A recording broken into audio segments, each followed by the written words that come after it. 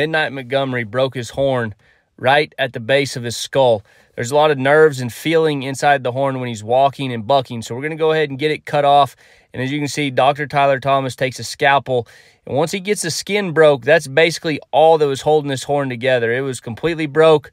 We got it taken off, got him feeling better or on the mend, loaded him up with antibiotics and disinfectant, and here he is back at the ranch to start the healing.